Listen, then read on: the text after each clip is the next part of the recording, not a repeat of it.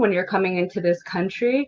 And I currently work in the immigration movement space, in particular around anti-Blackness even within the immigration space. And I work with a number of organizations, national groups that work with Black immigrants, undocumented immigrants, and so on and so forth.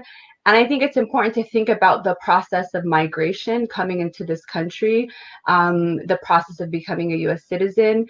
I've worked with a number of settlement groups who bring folks and do the integration process.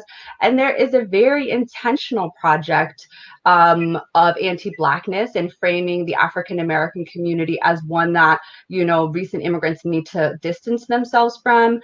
There's definitely an intentional sort of process of highlighting how certain model minority groups are, you know, like have upward mobility. So it's kind of like a warning, right? Don't align yourself with this group, right? These Black people, because then your outcomes are going to be XYZ. What that does, first of all, it creates, you know, animosity. It brings a group of, you know, immigrants and communities that already are having sort of internalized anti-Blackness, racial animus, as well as, you know, like, don't do this and you will, you know, have some sort of positive outcome.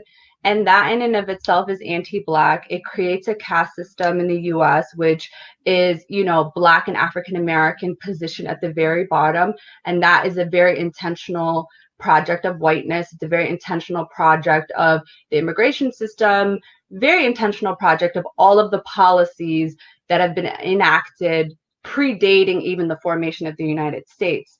I think that that's something that we really need to think about. You know, it's also reinforced, as you said, Selma, in Hollywood.